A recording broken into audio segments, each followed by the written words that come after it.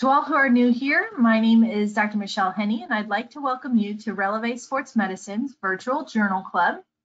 For additional webinar educational opportunities, you can visit our website and register directly for the webinar, or sign up for the email list to be notified of upcoming webinars. We are continuing to update our schedule, so check back often. The information contained in this video content represent the views and opinions of the creators of the video content and does not necessarily represent the views or opinions of Raleigh Sports Medicine. The mere appearance of video content on the website does not constitute an endorsement by Raleigh Sports Medicine or its affiliates of such video content. The video content has been made available for informational educational purposes only. Raleigh Sports Medicine does not make any representation or warranties with respect to the accuracy, applicability, and fitness or completeness of the video content.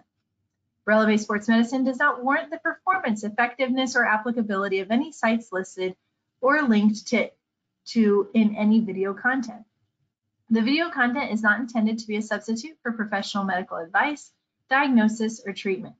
Always seek the advice of your physician or other qualified health provider with any questions you may have regarding a medical condition.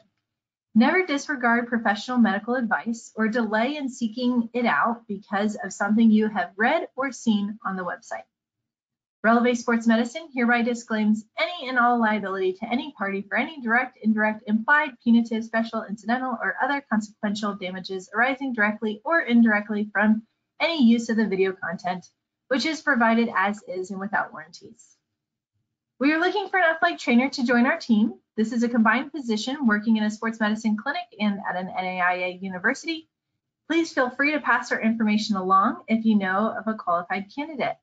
More information regarding applying can be found on our website.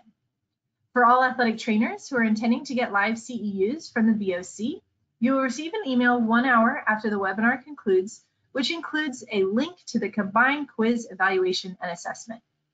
You will have up to 72 hours to complete the quiz and the evaluation.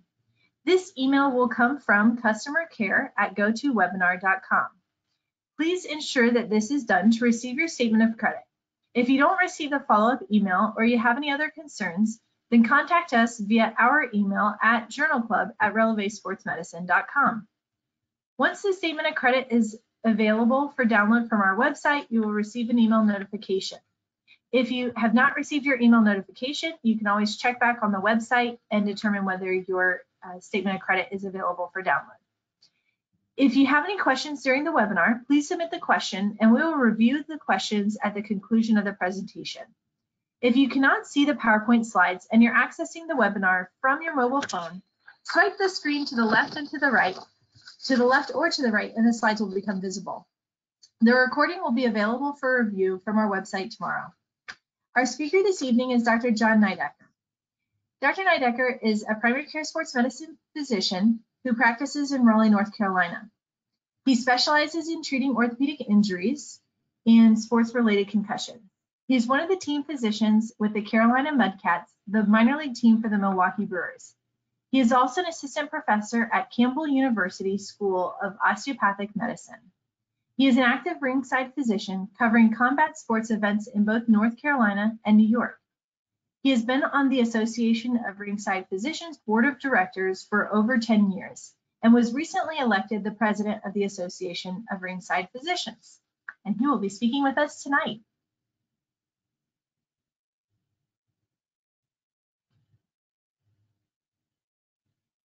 All right. Hello, everyone. I hope everyone is doing. Dr. Henney, thank you for inviting me to speak tonight.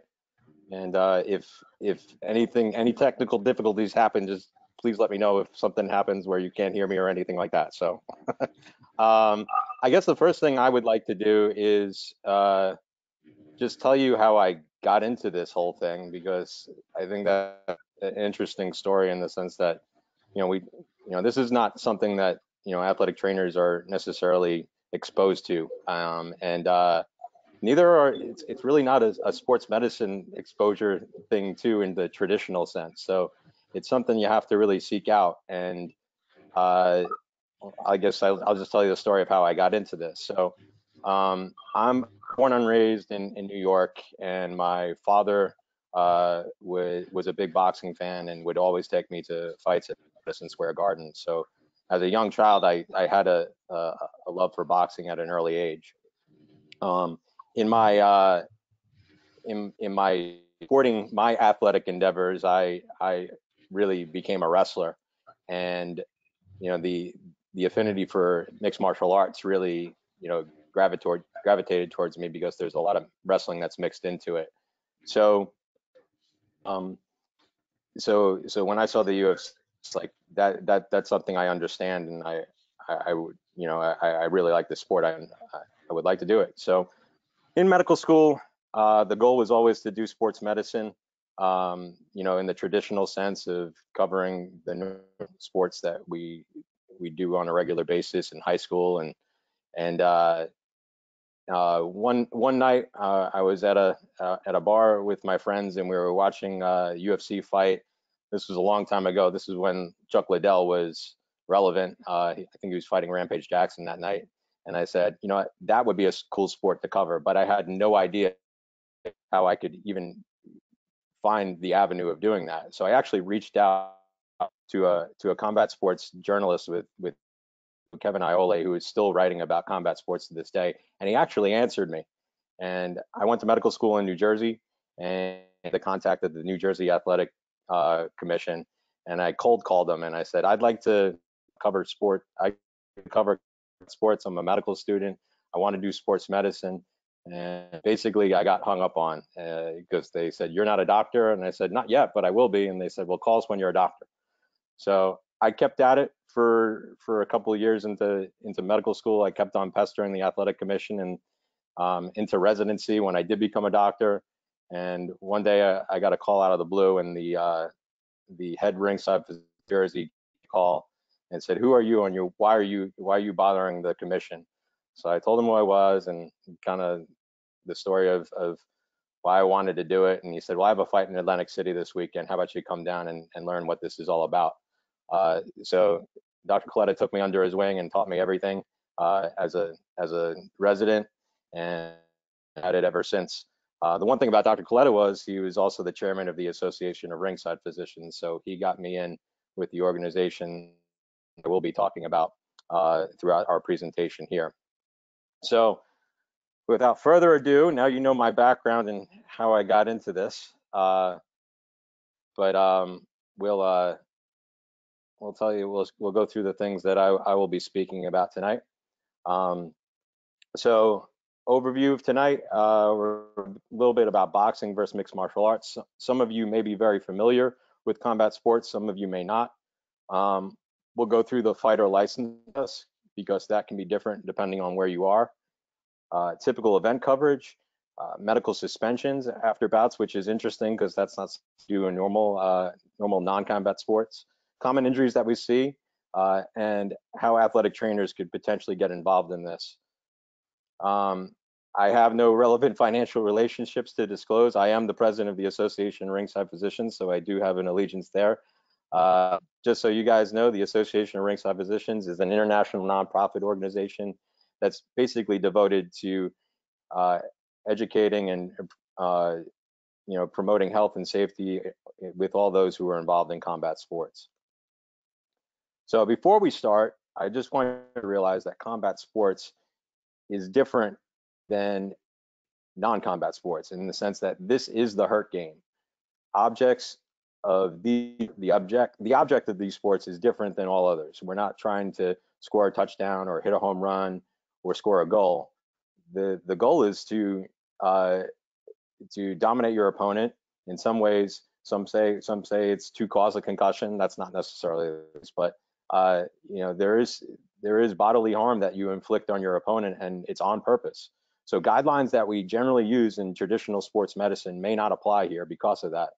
And the other thing is there's few qualities out there. So a lot of ringside medicine is based on what we can take from our non-combat sports and apply, but we also need to use the collective expertise of those who have been doing this for a while. So I'll ask a rhetorical poll.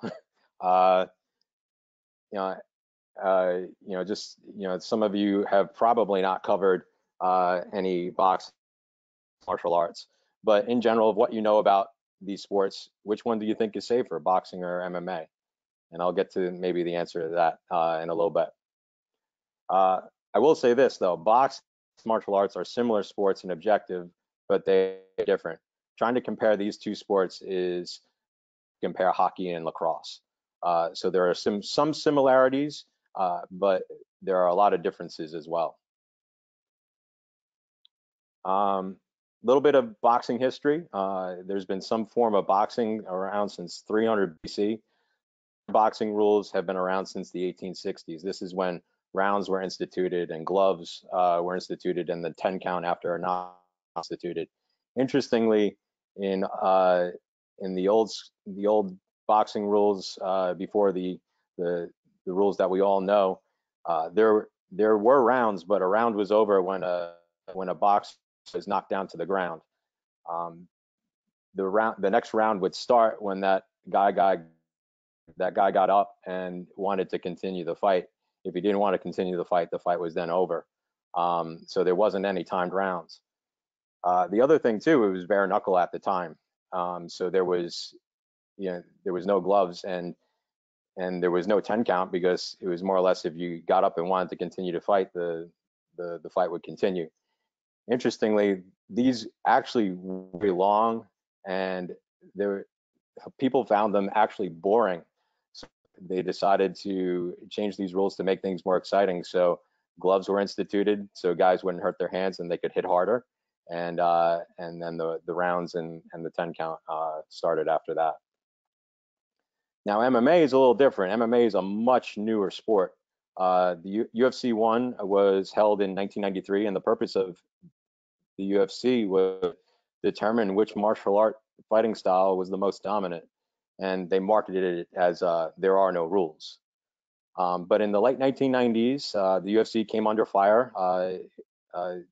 It became a lightning rod, and some politicians, the most outspoken one, Senator John McCain, came out against it and called it human cockfighting.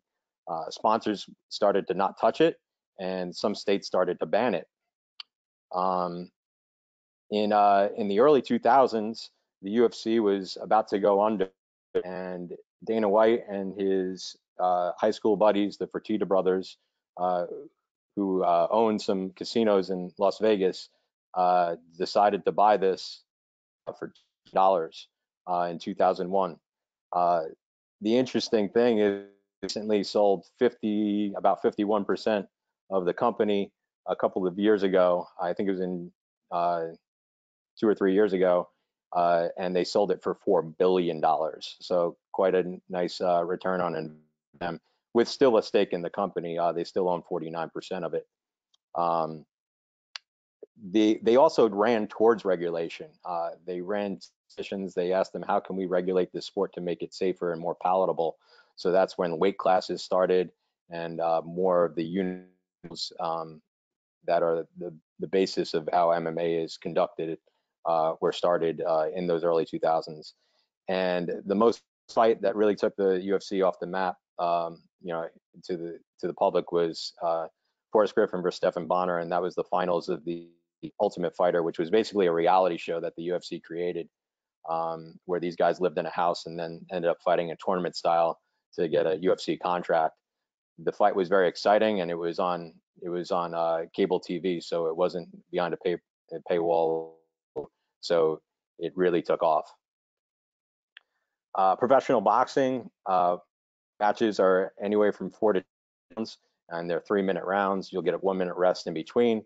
Gloves are 8 to 10 ounces, with welterweight being the weight in which the glove size goes up. So above welterweight, they start using 10-ounce gloves. Below that, they use 8-ounce gloves. MMA, professional MMA, is 3 to 5 rounds, and they're 5-minute rounds, and they'll also get 1-minute rest in between. And the gloves are 4 ounces, and they're based on the gloves ounces are based on the actual hand size, and you can see that fingers are exposed. So with a boxing glove, you're going to see more eye injuries with MMA than boxing. Ways to win: boxing, you can win by knockout, technical knockout, or decision. MMA, you can win by knockout, technical knockout, submission, or decision. So there's more ways to win in MMA. Boxing, you have 10 seconds to get up, and if you do, then the fight can.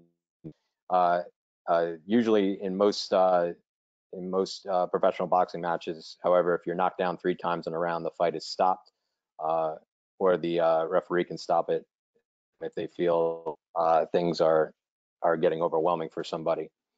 In MMA, if a fighter's knocked down, the opponent can continue to attack until the fighter, if the fighter starts showing they're not intelligently defending themselves, then the bout is over. If they're able to basically collect themselves, the fight can continue.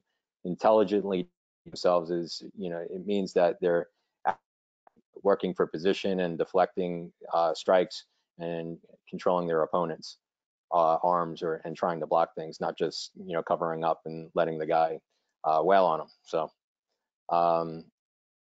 if MMA, if the downed fighter appears to be unconscious, the referee is going to stop the fight immediately. Boxing, only punching is allowed. MMA, punching, kicking, elbows, knees, which the elbows and knees are cuts, and you can strike both standing and on the ground. Grappling with boxing, or the tie-up, usually happens when fighters are fatigued or trying to defend themselves. The referee usually breaks it up after a couple of seconds, where in MMA, you can grapple the entire match, and you can strike from that clinch, or you can attempt to take your opponent down. Grappling also happens on the ground, and fighters will attempt to push a more dominant position or try and submit. There are opponents with various hold, arm bars or chokes or different submission maneuvers. If no action is happening, though, the referee will stand the fighters back up to the standing position. Couple rules: you cannot kick or knee to the head to a downed opponent, and the downed opponent is having at least one knee or hand on the ground. All right, so I'll ask it again. Which sport do you think is safer, boxing or MMA? Well, if you answered one, you're both right. MMA is certainly more dangerous from an orthopedic perspective in lacerations, but boxing is probably more dangerous from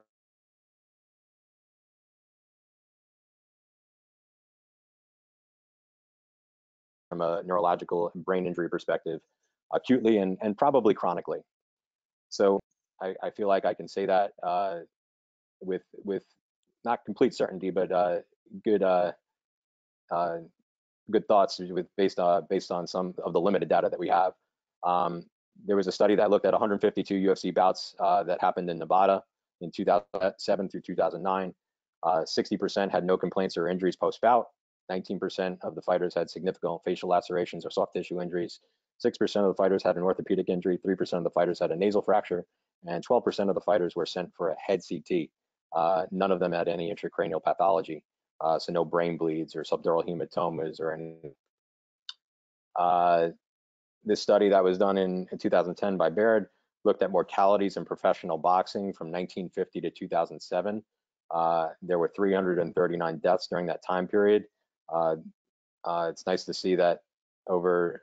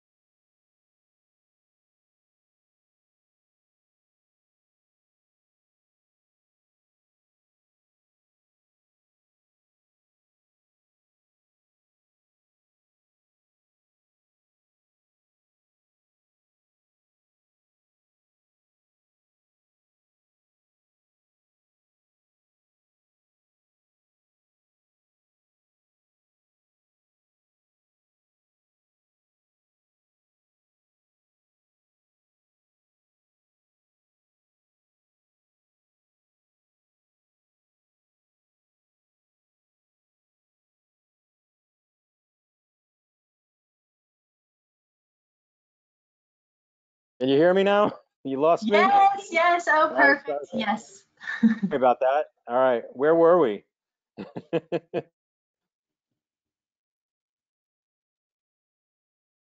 Here. We were here. Okay, all right. So just to go back, so we did you heard me speak about the injuries seen in MMA. You saw that part? Yes. Yeah, you had just finished talking Yes. about the PTs. Hmm. Okay. All right. So yeah. So this study looked at deaths between 1950 and 2007, um, and uh, and 339 deaths happened. They looked at these two time periods because this was when championship fights went from 15 rounds to 12 rounds. So they wanted to see the difference in that time period. But authors determined was that it wasn't necessarily due to more rounds. It was due to probably shorter career fights and stricter regulations and better medicine.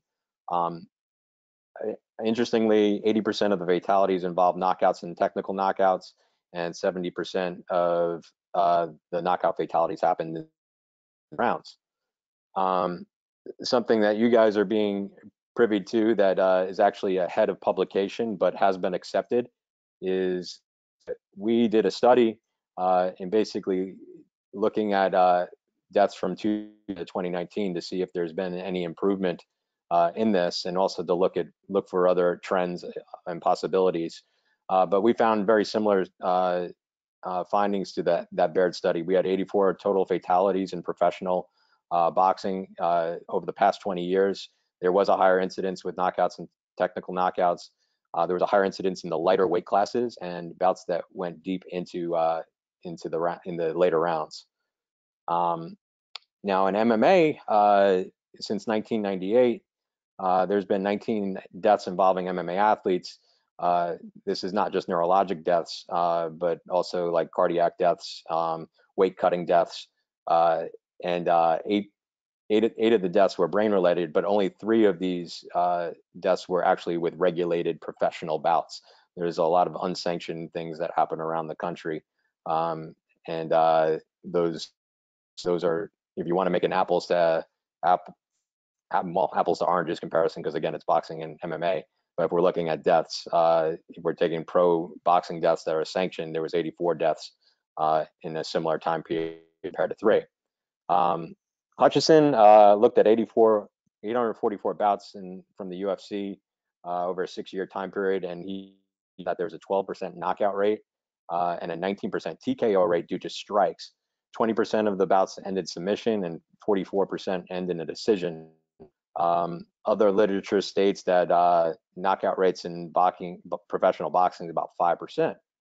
So in this study as well, they found that the average time between a knockout and how many strikes before stopped, they're in 3.5 seconds after the knockout happened before it was stopped, 2.6 additional strikes were landed to the loser. For TKOs, a 30-second interval immediately preceding the stoppage, the loser received an average of 18 strikes, 92% of those being head strikes. So if you want to look at boxing and MMA from a neurological standpoint, boxing had 84 deaths over 20 years, that's 4.2 deaths per year, and MMA, pro MMA had 3 deaths over 23 years. So that's significantly, I didn't do the statistics to get you a p-value, but certainly there's less deaths per year due to brain injury in professional regulated boxing and mixed martial arts. So in summary, death rates in boxing are higher. Death rates in boxing are usually associated with KO and TKOs, but KOs and TKOs rates are higher in MMA. So what is the difference? Boxing KOs and TKOs are usually associated with more cumulative head trauma. So in other words, it's probably not the big shot that kills you. It's all the paper cuts, and it's cumulative trauma over time that is the more that puts you more at risk for brain damage, both acutely and probably chronically. The other aspect, if you look at the chronic aspect, MMA guys need to look at they need to train in other areas other than striking. So they tend to not spar as much just because their sport needs them to focus on some type of grappling in their training camps. So they as much head trauma in their camps as they do in general with boxers. Now things are changing. I think some guys are sparring less, and they're not taking some some of the things of how football is going, where we're doing less hitting. But you can't box with, and you can't do MMA without doing some type of sparring. You have to train like you're gonna compete. So you can't completely. Since MMA is such a young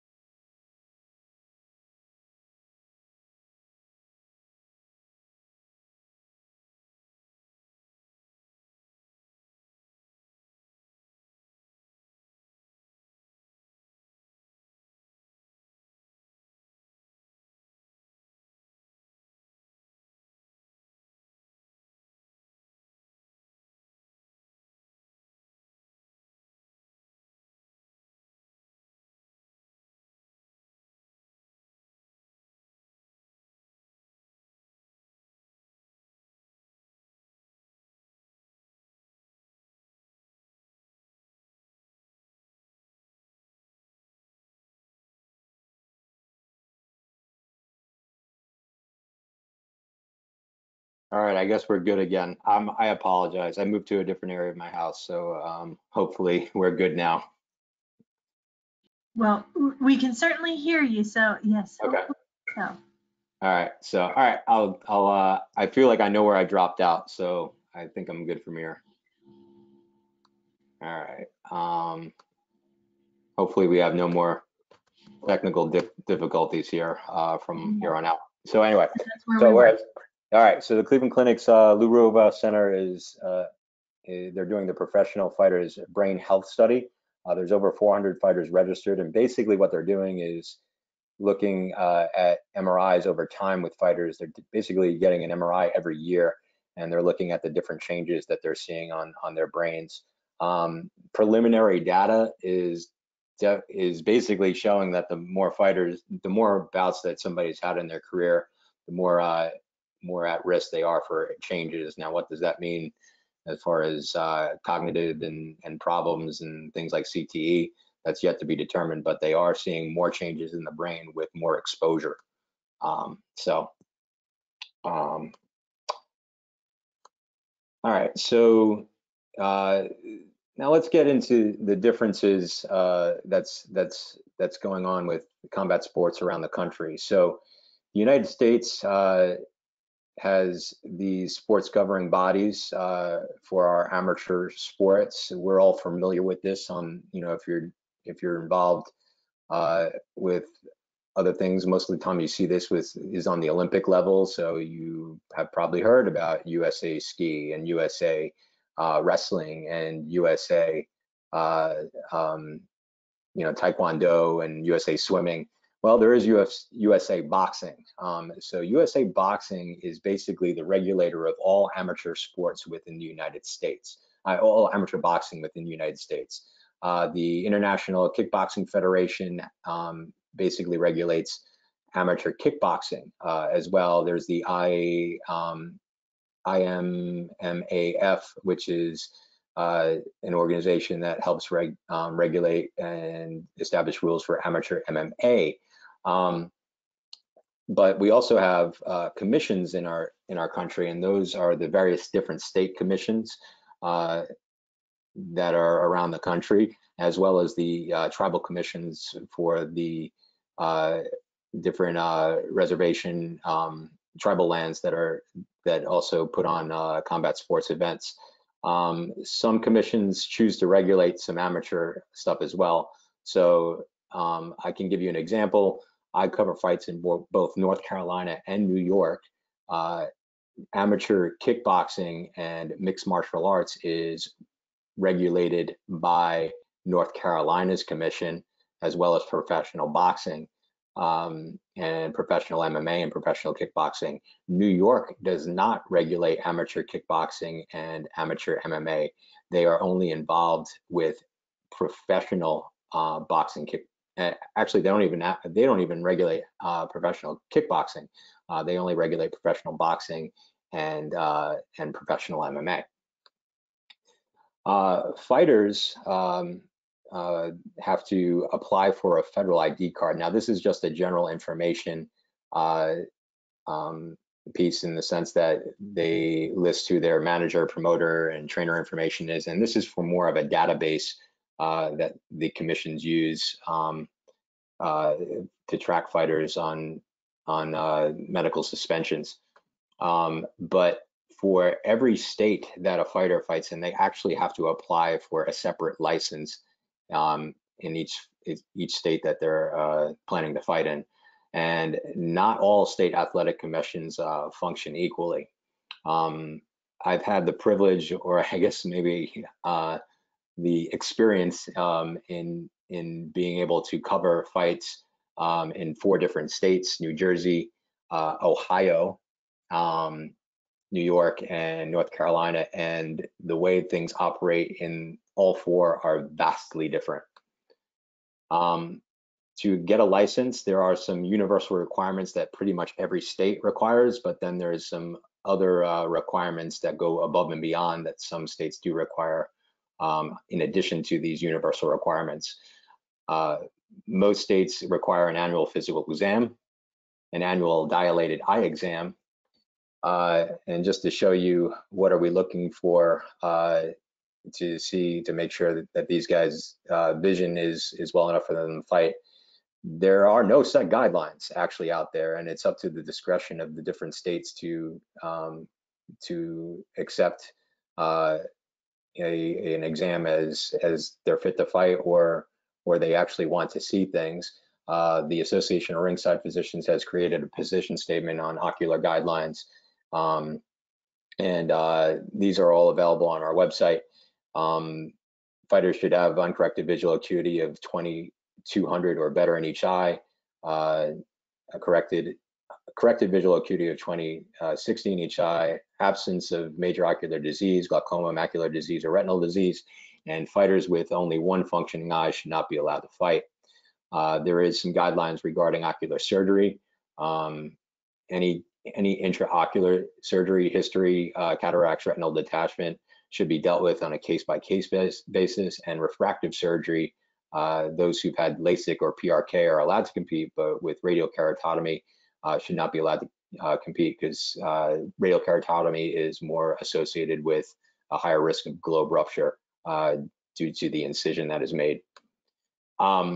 There's also, for universal requirements, is blood testing every 6 months, testing for hepatitis B and C as well as HIV.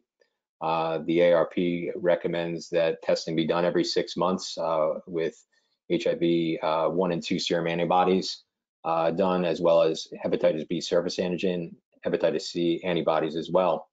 Now, with hepatitis C, it can be treated and in some cases cured with medication nowadays. So we do have guidelines that we recommend that commissions may want to use to allow somebody who's had hepatitis C in the past to be allowed to compete if they've been treated with these protocols. So now there's, like I was saying, there was some state-specific requirements that go above and beyond those minimal universal requirements. Some states require brain imaging before licensure, CT or MRI. Some states require baseline no matter what, and some want some neuroimaging that's done every 3 years. Other states only require if they're of a certain age or older, they have an extensive losing record, or have had a lot of losses in a row. Cardiac testing, some states require baseline EKG no matter what, and other states require EKG only if they're of a certain age or older. Some states even require perfusion testing as well for certain ages. Some states require a blood test in addition to the hepatitis and HIV. The Association of Ringside Physicians is currently in development of a position statement on medical clearance of the older fighter. This is becoming more common nowadays, and you're probably aware of this if you do follow combat sports.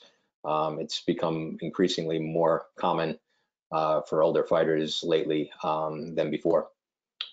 Some states require pregnancy testing for our female fighters. Interestingly, some states do not. Some states also require full gynecological exams as well for the female fighters as well.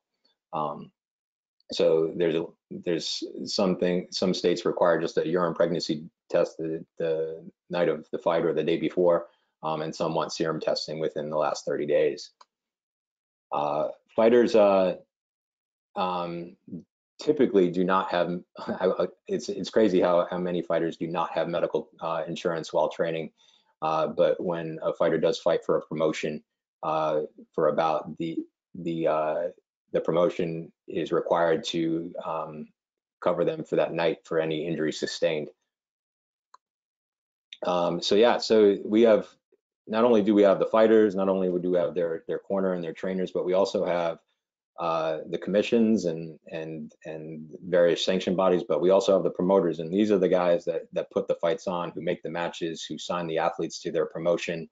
And there's the large ones that we all know, such as the UFC and Top Rank in boxing, and and Bellator, but there's lots of lower level promotions all around the country that basically, if you want to think of it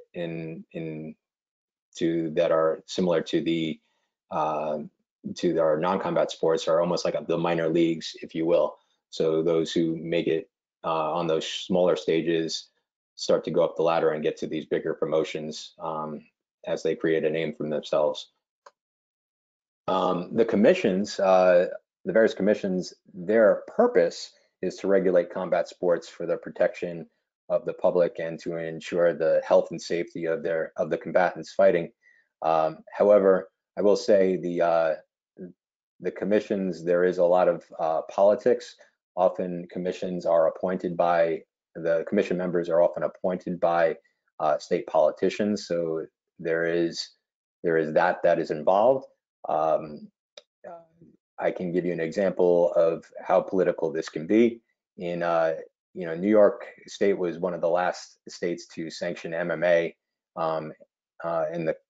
in the country, and it finally became legal in 2016. The reason why this was held up wasn't really because of the question of whether or not MMA was safe, relatively safe or not.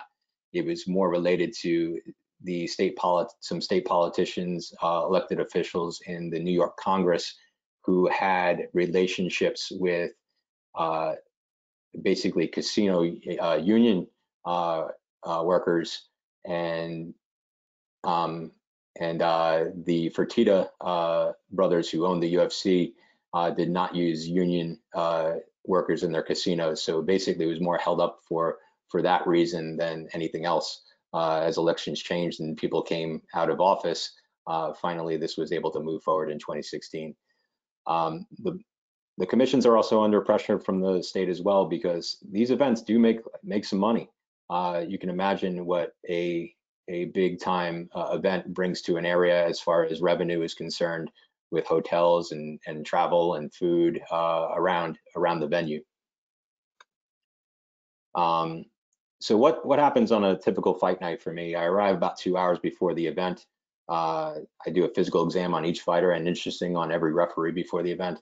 And this is more to establish relationships and normals with each fighter and to look for any red flags. We're checking their heart rate, their blood pressure, establishing normals about their face to, see if they do have a crooked nose before the fight started that night. Just to establish more or less baselines, and we're looking at other things of their eyes, and a heart-lung exam, and a basic orthopedic exam. This is usually very abridged in the sense that these fighters often, they do have a physical exam that's more thorough required before they get their license. Typical event coverage is dependent on whether or not there is one or multiple physicians covering. And this is dependent on the different states. I will tell you, in New York, when I cover an event, granted there are usually larger events, I am one of 5 to 6 ringside physicians covering that event that night. In smaller commissions, when I was in Ohio and North Carolina, there were some times when I was the only guy covering an entire event for a night. You do have to come up with an emergency action plan. Venues are way different, depending. Not every venue is an arena. Sometimes they're bars, sometimes they're nightclubs, and the terrain and the doors in or out are can be different. So you have to have a plan, and you have to coordinate with EMS on the nearest hospital. One thing that is required pretty much universally among all commissions is that EMS needs to be on site when a combat sport event is going on. So you do meet with the EMS team and go over the plan with them. If the ambulance leaves, the event should be stopped until another rig arrives. During the event, I'm sitting ringside, I'm observing, I'm watching the fighters to see if they're defending themselves. I'm seeing if there's any style changes that indicate they may be hurt. You need to be ready to be called in at all times, and you need to know the situation.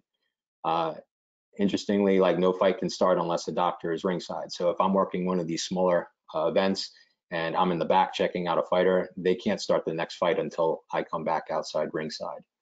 Having said that, when we have these multiple when we have these larger events, when there's multiple docs covering, it's okay if I'm in the back looking at somebody, because we have another ringside physician that's there attending the event to work the next fight on the card. It's very important to get to know your referees. Big John McCarthy is a good friend of the Association of Ringside Physicians, and he has a quote that I think is very true. The worst nightmare for a ref is a bad ringside physician, and that goes vice versa. The worst nightmare for a ringside physician is a bad referee. Our job is similar in the sense that we are there to protect the fighters. So you need to work in harmony with your referee. They need to know how you work, and you need to create a team, just how medical teams in your non-combat sports work together as well. After the event and the fights are over, every fighter does get a post-fight exam, winners and losers. Sometimes these exams are very abridged, especially if the winner won in dominant fashion. Sometimes you need to make sure that the winner's hands are okay. But we're looking at their mental status, neuro exam, ocular exam, orthopedic exam, and you're addressing any complaints. There are mandatory minimum suspensions that most state commissions go by. Now these are minimum suspensions, and as the covering ringside physician, you can sometimes increase these suspensions, but typically it's 30 days for a technical knockout, 60 days for a knockout, and submissions. Some states, if you get submitted in less than a minute, they'll suspend you for 30 days. We can also not just suspend for a time period, but we can also suspend indefinitely until they're cleared by the various subspecialty that we feel they need. So if there is a knee injury, we can suspend until cleared by orthopedics. Some states allow for the ringside physician to issue a medical suspension to a fighter if they've taken excessive head trauma. So if they've been in a war, say, even if they're not having any complaints and have a normal post-fight exam, and even if they even won the fight, we can suspend just to give them a break. Common injuries we see fractures, we see dislocations, we see certainly lacerations. Now when it comes to lacerations, our decision to stop a bout is based on a number of factors. You can see Brock Lesnar here. He does have a laceration in this one fight that's above the eye that seems to be fairly superficial, and this more deeper gash below the eye on the right side of the screen there. Truth be told, I'm more concerned about the one that's above the eye, because the blood could potentially run down and obscure his vision. So, lacerations are decisions on whether a fight can go on is significantly based on location. What we look for is, again, the fighter see, is there excessive blood loss, and is there potential for vital areas to be injured neurovascularly. Here's a beautiful resource that Dr. Larry Lovelace, who's the former president of the Association of Ringside Physicians, came up with about how to manage cuts and make decisions on things. And the different zones there are here. That zone 1 area, that's the area of the tarsal plate. So if a cut goes into that lacrimal sac, we definitely get concerned about that, because that could affect how the eye lubricates itself with tears, and can cause potential significant problems to the eye if significantly damaged. Other areas are more concerned about depth and location, and whether or not if there's blood running down could obscure the vision. Repairing these lacerations, sometimes we do it on site, and sometimes we send to the hospital. These decisions are based on size, location, if you're available to do it.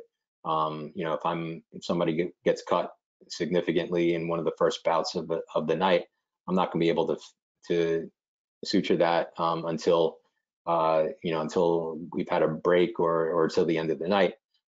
Certainly some lacerations could be more significant than others that need closure of, levels of being deep, and need multiple areas of repair. And then some commission guidelines are there as well.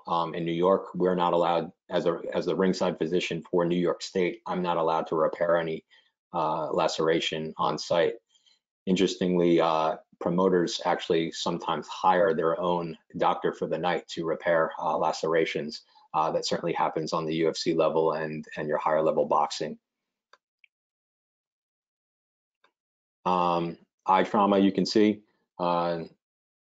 Here you have a large hematoma on the right side, but that's not the problem. What was more a problem is here in the left eye, and the potential damage that could be there.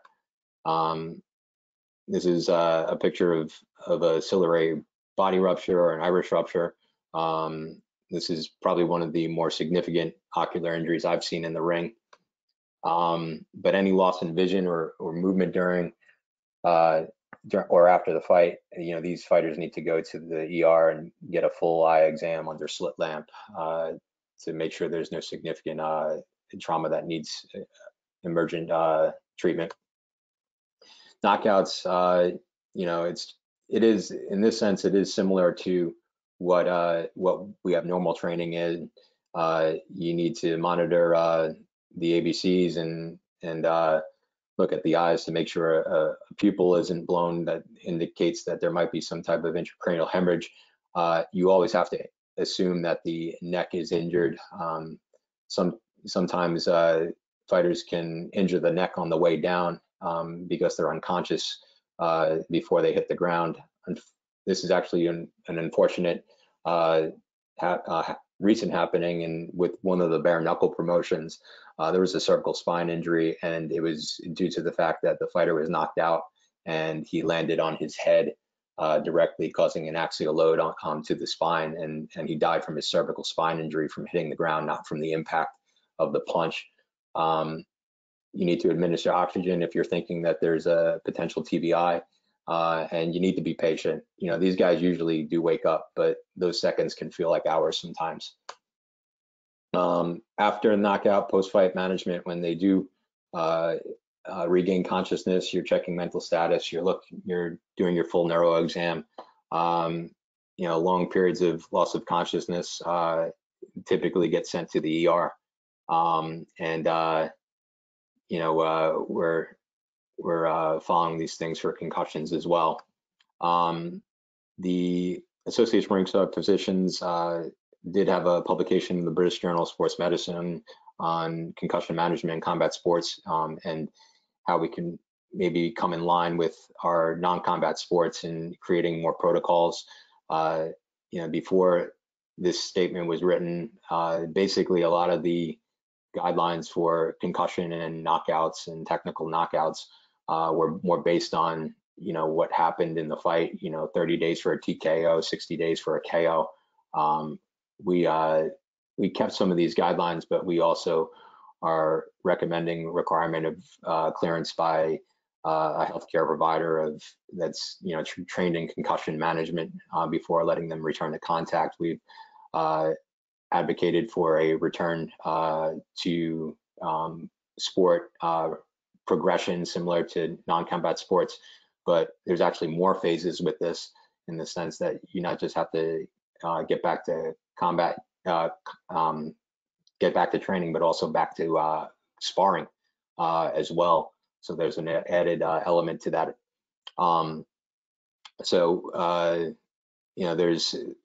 Like I said, there are some things that we take from non-combat sports and we apply them to combat sports, but considering the stakes are higher and the object is much more different in combat sports, we need to be held to a higher standard, in my opinion.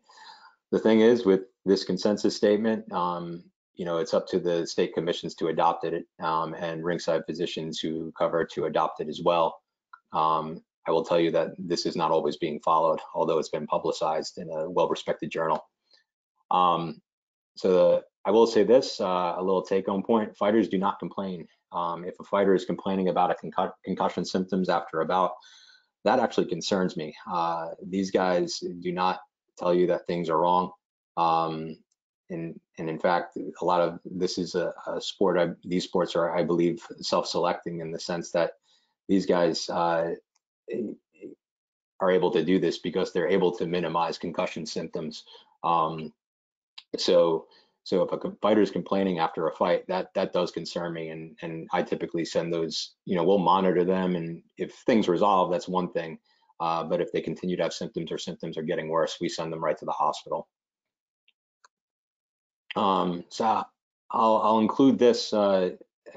This will be my conclusion, and how athletic trainers can be involved. As you can see, I'm not just a physician. Before medical school, I did get my undergrad degree in athletic training, and I still maintain my certification. In fact, I submitted my NATA VOC credits today.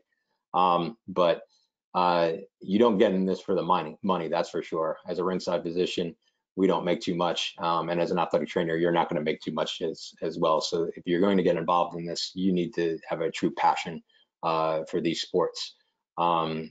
So there's some known areas that we see athletic trainers involved. I actually do know a cutman for LFA, David Maldonado. He is a certified athletic trainer, as well as a physical therapist. Actually, lots of cutmen do have some type of medical background. Most of them are EMTs, and then some have none. Some are more or less operating based on bro science and how they were taught by somebody who was taught by somebody who was taught. So there's some guys who know what they're doing, and there's some guys who don't. I would think athletic trainers would be much more qualified than others. So if it's something that you may be interested in, I would seek out lower level promoters in your area, and you might gain some traction there. Sometimes they can be used in the role of physician extenders. So like I said, in New York, I'm usually one of 6 doctors covering an event, but in North Carolina, I can be the only fighter. So I tend to bring athletic trainers with me to my events. This was actually before the pandemic in our UFC event here in Raleigh. There are 3 athletic trainers in this picture, my medical assistant and another ringside physician. They helped out with our pre-fight exam and our physicals. And on fight night, we can use athletic trainers to basically help things go smoothly, to watch over fighters that may need some monitoring, and it's great to have athletic trainers on the sideline there. Nate on the left picture, he was our athletic trainer for that UFC event, and he basically kept us all in check and let us, made sure that all our paperwork was together, and the fighters were going where they needed to go. And if we needed to monitor somebody, he was watching them in the back. So there is a role for athletic trainers in the combat sports setting. So if you want to get involved, probably the lowest hanging fruit is to get in touch with the national governing bodies of the amateur sports, get in touch with USA Boxing. They are dying for help. So I'm sure you can find a place to get involved. Lower profile commissions, so your smaller states, you're gonna, if you can get in touch with some of the commissioners and explain your skill set and what you would like to do, I'm sure lower level commissions would love to have you, and the supervising ringside physicians would love to have you as well. Having said that, if you're in the larger commissions, your states like New York and California and Nevada, you're probably not going to get anywhere. But your smaller states, you definitely can probably gain more traction. The link here is to the Association of Boxing Commissions website, and this is the contacts for all the various different commissions and who you can get in contact with. Other ways you can get involved is train, go to a gym, learn the sport. Find a gym where there's competing athletes. Maybe you can get in more, not just on a covering level of covering the event. Maybe you can get in with a team. You can, I think this is an area where there may be some growth, especially in these larger MMA camps, to where guys train together. I will say this, one thing that could make you more marketable and be more accepted and potentially get further along here is get your strength and conditioning, strength training certification or some type of nutrition training. So not only can you help manage the injuries and things like that, but also you can help in the training aspect in getting the fighters prepared for their fights during camp. Join the Association of Ringside Physicians. We're not just physicians, we are their allied healthcare professionals. You can visit our website. We have our national conference, actually international conference, because we are not just a national organization, we have international membership as well. And it will be in Las Vegas in 2022 in October. I know that's football season. So visit our website. We have lots of resources that are available, and we would love to have you be a part of it. Dr. Henny, are we taking any questions? I know we're on time here, but I want to get in a couple here quickly. We Sure. can certainly. Yeah, I did have one that popped up, and that one is coming from Daniel, and he's asking about, and I was just looking back through your presentation a little bit. He was asking about the different research studies that you had put in regarding the number of injuries of boxing versus MMA. And his question is, aren't there a lot more boxing matches taking place during that time span versus the number of MMA fights? I don't have exact numbers for you, but I will tell you nowadays, especially over the last 10 years, at least in America, there are significantly more MMA fights than there are in boxing. So I don't think the numbers are that far off recently. I get what he's saying. There's a higher volume of potential boxing, and that's why you may have more deaths. But based on my experience in talking with our ringside colleagues around the country, there's more MMA going on. Do you find that in Florida? Are you doing more MMA or boxing? Or is it a little mixed bag, especially now with everything going on? Yeah, it's a little mixed bag. So, and it kind of depends on who my local promoters are. A lot of my local promoters are big boxing guys, but I know the Tallahassee guy really likes MMA. This past weekend, that one was an MMA event over in Daytona. So I find that it's kind of what is the promoter like, and what do they want to organize? Yeah, I think what you find actually in the bigger commission, so like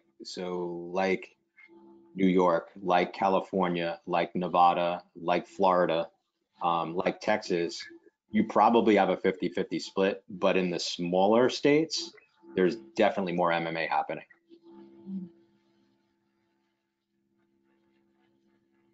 Oh, awesome. Perfect. Yes. And then, at the ARP, another person I did meet, UFC has hired an athletic trainer. So, yes, they have. Yeah, that I had met an athletic trainer who's there as part of the UFC delegation. So the UFC has their Performance Institute, which is basically their training facility that they have. They have nutritionists on staff, they have physical therapists on staff, and anybody who is under a UFC contract can utilize their facility out in Vegas. Now, from talking with those guys there, about a third use it like significantly, a third don't use it at all, and a third kind of use it sporadically, mostly during like fight week and stuff. They're building more of these around the world. There's one in China now, and they're working on one in Brazil, I believe, too.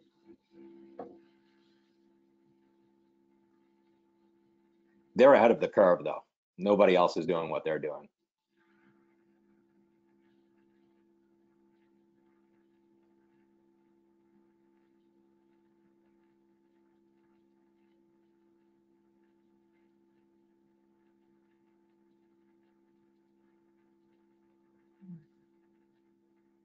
I'll give them one more minute to, and then you ask questions.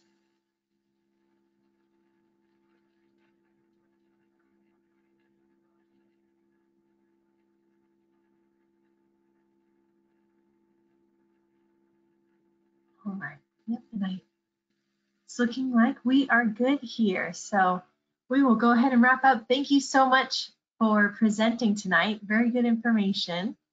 Yeah, thanks for having me. Technical difficulties, but we got through. Please visit the Association of Ringside Physicians website. My contact info is on there.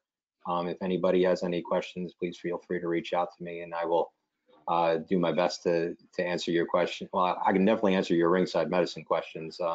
If there's you need help in coordinating things and finding things, we do have enough contacts and enough people around the country to where most of the time we can find a recommendation for you. Yeah, awesome. And then I'll watch for you whether or not you work your event in December. That's right. Yeah.